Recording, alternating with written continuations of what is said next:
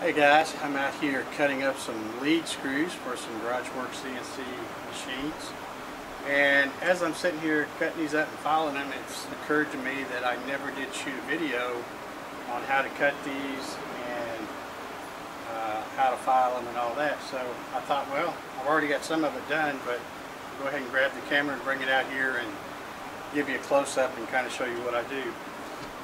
First of all, when I cut them, there's nothing special. I use this DeWalt right angle grinder, and I put a cutoff wheel. It's a 4.5 by 0.45 by 7/8.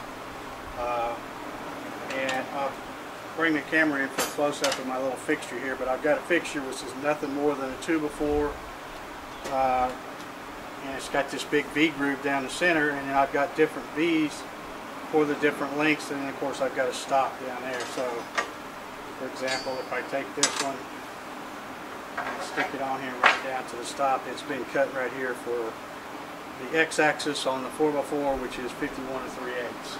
So makes it real easy to not make a mistake cutting. Once I get them cut, I then swap out this cutoff wheel for just a grinding pad, and I'll take these things and I'll put them on the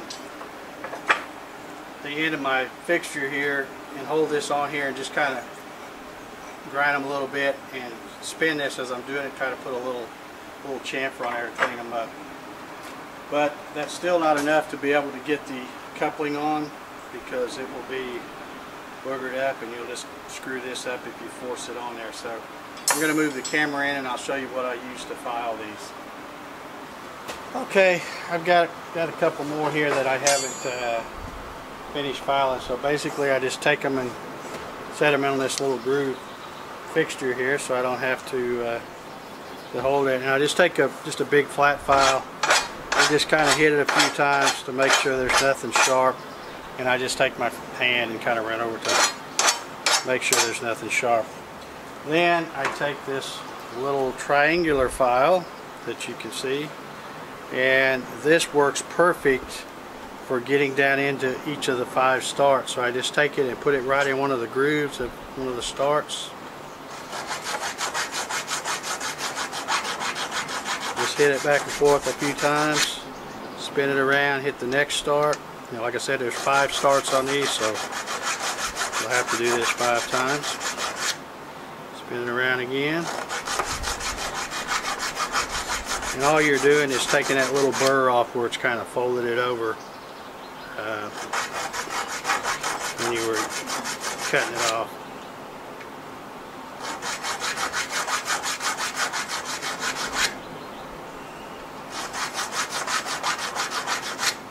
Okay, I think I've got all 5 of them there.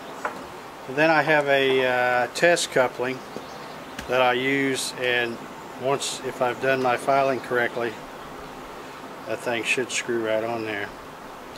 And I'll screw it all the way in, and you can see maybe that it's going all the way, a little more than halfway up there.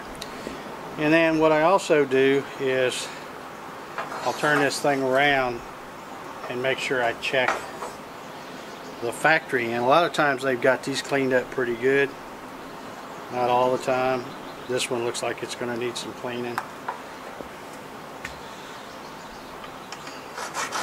So I'll just hit each one of these 5 real quick a few times.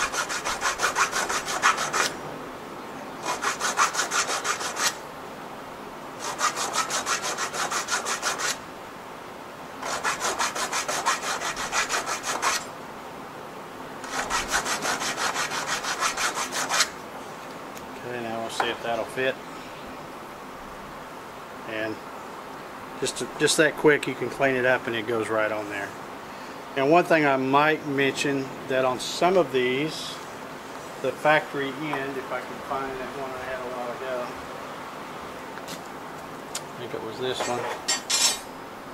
If you get one that's got a factory end that's like this, and it's already kind of been turned down a little bit, always put that end against your stop and cut off the other end, because usually when they're already turned down like that, they go on really easy. So you've got one that looks like that, always cut from the other end and then clean up that end. So I guess that's going to do it for this little video. Like I said, I was out here cutting these and I thought I never did do a video to show this, so just thought I'd pull the camera out and show it real quick. And I would encourage all you guys that are getting these garage work CNCs, save yourself a little money, buy your lead screws. You know, I got the link on the website where you can buy them and just cut them yourself. It's not that big a deal to file these. So and of course I've got the link on there where you can buy the couplers too instead of buying those from me. So save yourself some money, guys. Do a little DIY work. So I guess that's going to do it. I guess I'll talk to y'all next time. Thanks for watching.